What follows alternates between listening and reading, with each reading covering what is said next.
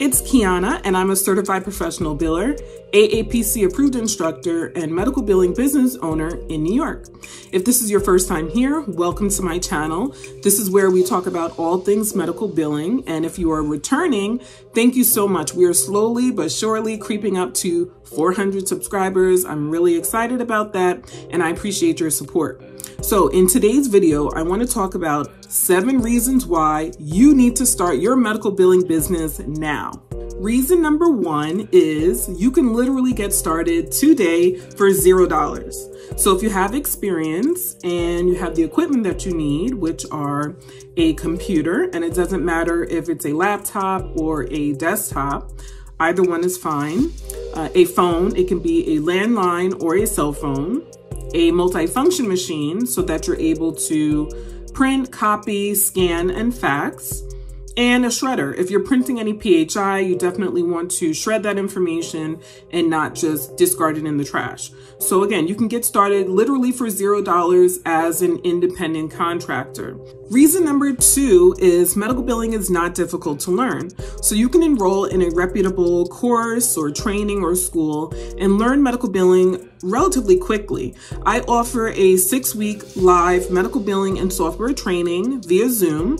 We meet every Wednesday evening for 6 weeks, and you're gonna learn the fundamentals of medical billing in detail. So you're gonna learn every stage of the revenue cycle and the steps that you need to take, the various different scenarios that may occur, and what you need to do to resolve any issues. You're going to get access to real medical billing software. You're going to get a username and password so that you're able to log in 24/7 and practice at your convenience.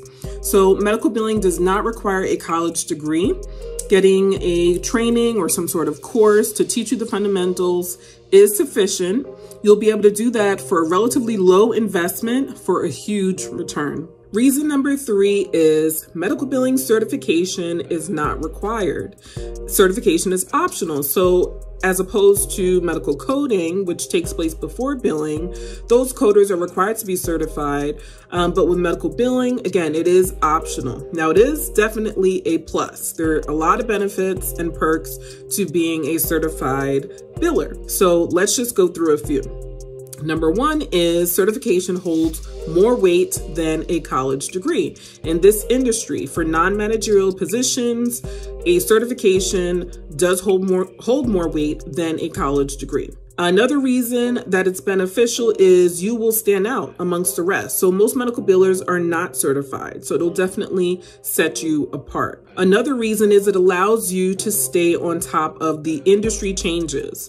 You are required to earn CEUs in order to keep your credential, so you'll be able to stay on top of those changes and continue to learn. And being certified will definitely make you more marketable. Reason number 4 is the medical billing industry is pandemic proof and recession proof. So you're never going to find a doctor's office, a hospital, an outpatient facility going out of business due to a pandemic, due to a recession. Now, the volume may decrease temporarily, but they're not going to go out of business, okay? Chances are that's not likely to happen. I continue to work throughout the most recent pandemic, and I've actually been able to grow and earn new business, new providers. So in particular, I have a psychology group. One of my groups, there are 5 psychologists, and there was no effect to them during the pandemic, honestly. The volume stayed the same. They're extremely busy.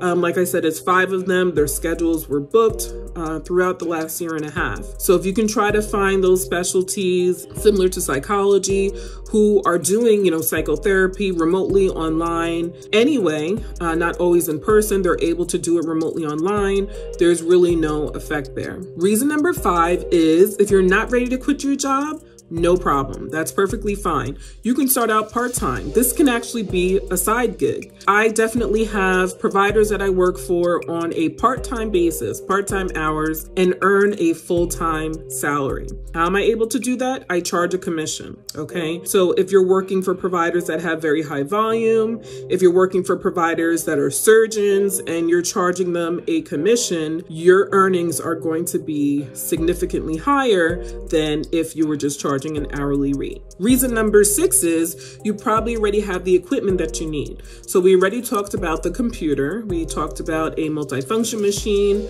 a phone, and a shredder. But what about software? Most people ask me, what software do you recommend? Do I need to purchase software? And my answer is always the same. Absolutely not. You don't need that expense. You don't need that overhead. I leave that to the provider. Okay, the providers more than likely have their own software. More than likely it's going to be cloud-based that you can access via the internet, so they can easily assign you a username and a password. You'll log in and be in. Now, if they have a software that is server-based, that means that they purchased the software and downloaded the software onto their office computer, you can easily remotely log into their office computer and access that software. So the subscription that I have to remotely log into providers' office computers is Splashtop Business. Splashtop. That's the name of the company. The subscription is very inexpensive. I believe I pay $60 a year to access up to 10 different computers. Reason number 7, which is really important to me, is the flexibility. I'm a mom of 2 boys, and when I decided to start my family, it was really important to me to be available, be hands-on. So I started working remotely from home full-time 7 years ago when I had my first son, okay? So there's a lot of flexibility with medical billing. You are able, in most cases, to tailor your own schedule, okay? Depending on if you're an employee or an independent contractor or you have your own business, you know, the specifics will vary, but for the most part, you can tailor your own schedule. What you need to get done during business hours are making those phone calls. If you're contacting insurance payers, if you're contacting patients, answering billing inquiries, that sort of thing needs to be done during business hours. But other than that, you can work in the evening, you can work on weekends when you need to enter charges, when you need to submit claims, review EOBs, post payments, send statements, review reports. All that can be done pretty much at any time. So there's plenty of flexibility. I hope you found this information to be helpful. I am encouraging you to definitely consider it if it's been a dream of yours. Think about starting your own medical billing business or just starting out again as an independent contractor. It doesn't cost you a dime. If you have that experience, you can get started right away. If you have any questions, feel free to reach out to me. You can leave a comment below or you can send me an email at askthebiller@gmail.com.